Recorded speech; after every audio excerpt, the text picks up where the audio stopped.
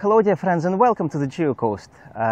Today on this beautiful sunny day I'm meeting Professor John Sweeney, who is a geographer and spent most of his life studying climate. Hello John. Hello Maxime, how are you? So I think first I'll let you say whatever you want to say, okay. And then we go through questions. Right. And because we don't have a cameraman, I'm going to go behind the camera and film you talking. Okay.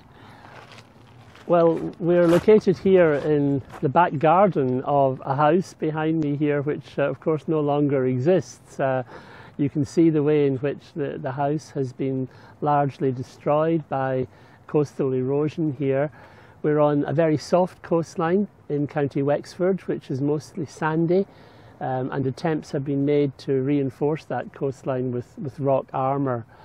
And it's a very appropriate location, I think, to talk about climate change and to talk about the problems of coastal management, because here we see the effects of both rising sea level and changing storms telescoped onto a really soft coast, where here we're looking at a coast which is retreating probably by a number of meters every year. Out from us here in the sea, there are probably the remains of houses and the remains of roads which existed in medieval times, which have now long since disappeared. And of course the coast here is very symptomatic of what we might face at a larger scale in coming decades as climate changes and as sea level rises. We expect sea level to rise by about 1 metre over the course of the next 80 years. It may well be more rather than less, and that changes the balance between coastal processes which might be encouraging deposition to those which encourage erosion and enhanced erosion, as you can see around us here. The effect, of course, is to make us question what we should do about the future in terms of managing coastlines. And obviously for a coastline here like this, there's very little we can do that's cost beneficial. To protect a coast here, you would be probably spending almost as much per kilometre as you would on, say, a motorway. And so I think we have to let nature take its course here and allow the sea to reclaim the land as it is at the moment doing that.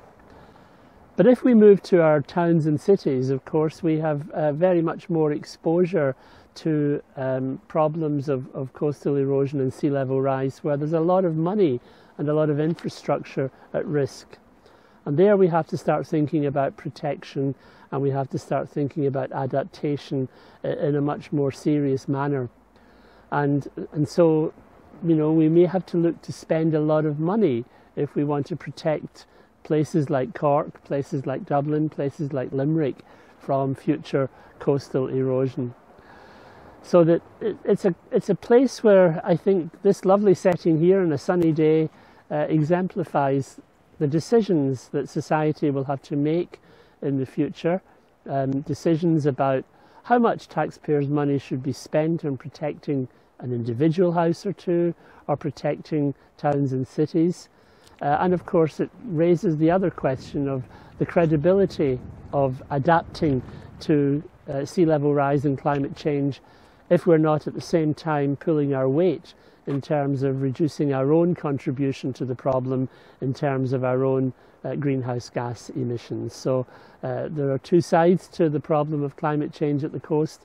One is vulnerability, which we see around us here, adaptation, which perhaps this bit of rock armour you can see here is a small example of, but also the question of economics, the question of viability, and ultimately the question of playing our part in trying to slow down the problem for the years ahead, so that the legacy we leave behind to the generation that comes after us is a legacy of a coast here which is not necessarily completely ravaged and destroyed, and where houses that have been built 20 years ago have disappeared, but rather one where we can have a sustainable way of life for the future.